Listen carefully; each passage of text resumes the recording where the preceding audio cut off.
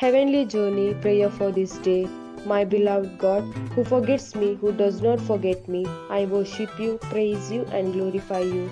This morning I open my heart as your child and pray in your presence.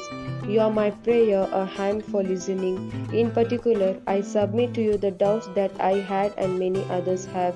Due to suspicion of evil thoughts, Swami is married, life is getting damaged, friendships are leaving, many years of love and trust are destroyed, value trust life is crumbling. I pray to surrender all of this world to your pure blood.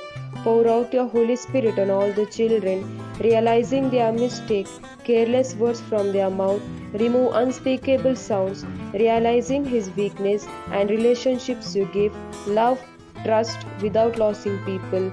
Be confident, find your love in everyone and change your mind even with simplicity. Have mercy on the knowledge, understanding and wisdom needed to live even from loneliness. Change the natures of me and all persons who have not changed their natures, knowing that prayer alone is the best.